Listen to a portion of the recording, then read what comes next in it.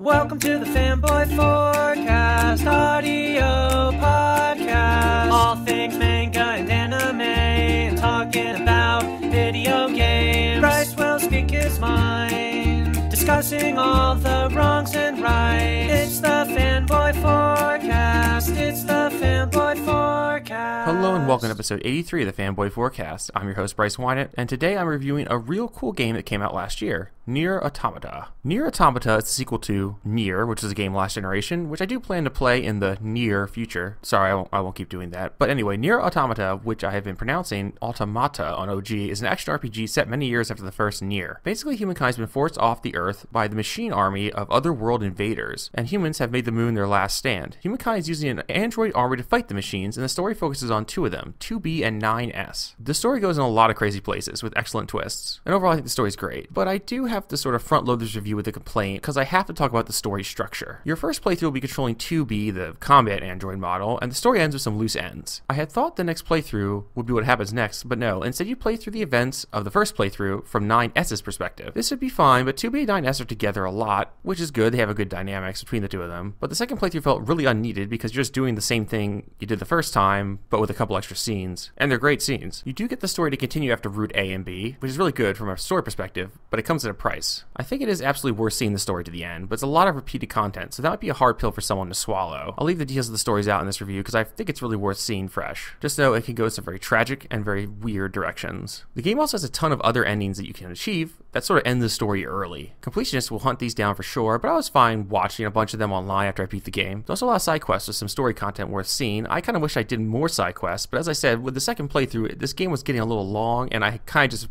beeline to the end, towards the end, which is too bad, because I hear really good things. Nier Automata is developed by Platinum Games, developers of the excellent Bayonetta games, as well as other less great games. Unlike Bayonetta, which is an action game first and foremost, Nier Automata leans a little bit more heavily into the RPG of the action RPG genre. You're still slashing and timing dodges, but don't go into Nier thinking it will have as deep as a combat system as something like Bayonetta. It's just not what this game is. This can be a problem during long combat stretches, but the ability to equip any weapon as your heavy attack or your light attack helps customize your moveset and keeps things from getting too dull. Also, you have this drone that follows you that you can make shoot while attacking, allowing you to do extra damage and fight from afar. You can also equip super moves of all sorts to your drone. There are some interesting wrinkles of the gameplay and combat though.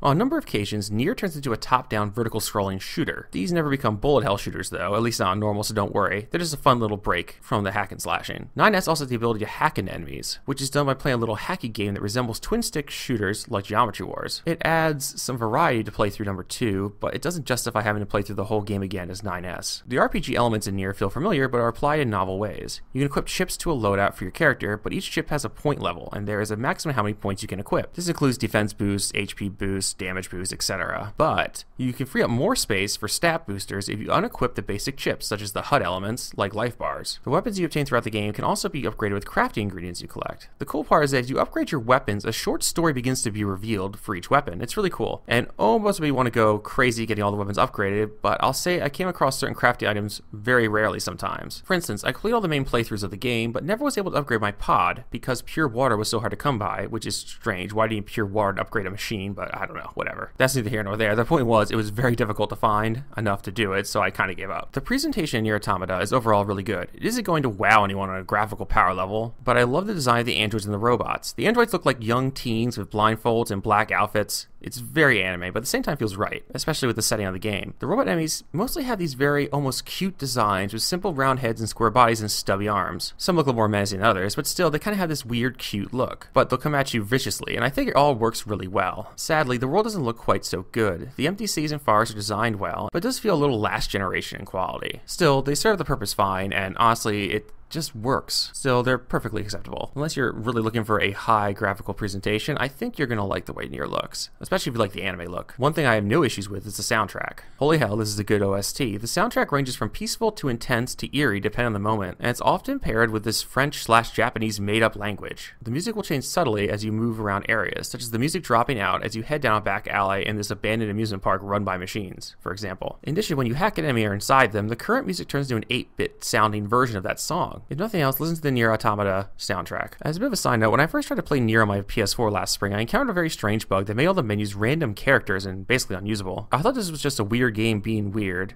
and I'd eventually be able to translate my menus, but that's not the case. It turns out it's a bug. I guess something must have been patched by the next time I tried to play last fall because I had no issues, but I guess be aware of that. Nier Automata goes in a lot of great directions. It's totally worth seeing. However, when you consider the unneeded second playthrough with the lower production values, it might be asking a lot for some people to see this one to the end, unless they're very dedicated to it. I even admit I took a pretty big break from Nier after the second playthrough, probably a couple weeks before I got on and finally finished it. I'm glad I did return to it though. It also makes me very curious about the original Nier, so I'll have to give that a try. Luckily, someone got that to me as a gift. This is definitely one of Platinum's better games though. You can check out more about it at OG link 1P0N. That'll take you to the game's official site, and also feel free to send any comments or questions to Bryce at talkgeneration.net. Anyway, that's it for me. Until next time, take care.